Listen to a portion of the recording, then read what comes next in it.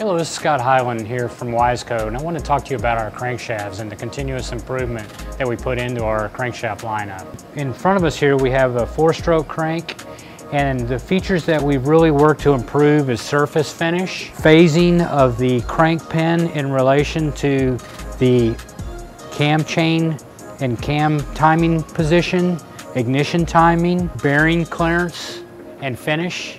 We've worked on rod quality, going to a copper finish on a lot of the rods that you're now seeing. We're also checking the taper on the shaft for proper alignment for the stator flywheel assembly. The gauge point of where the flywheel engages.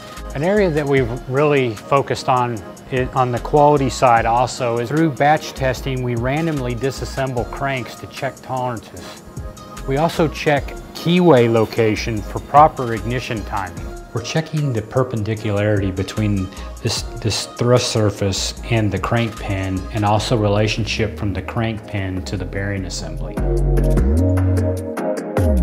So there's a host of things that we're doing when we disassemble, including looking at the cleanliness in the big end area around the bearings, the crank pin itself. We're checking the oil passageways to make sure there's good oil flow.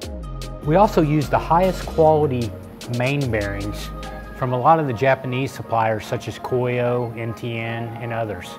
And additionally, to ensure the quality and reliability, we endurance test and validate new crankshaft applications on our own in-house dynos, running up to 4 hours wide open throttle, which is far beyond anything you would ever see on your bike. Just a helpful tip, when you're installing these, make sure you always check your piston to head clearance, especially on the 4-stroke crank, because what we see often is people have interference fit or contact, and that causes bearing failure or rod breakage. So be careful on install and always check your tolerances and clearances. So now you've had an inside look into the engineering, quality, and care that we put into the Wiseco crankshaft line.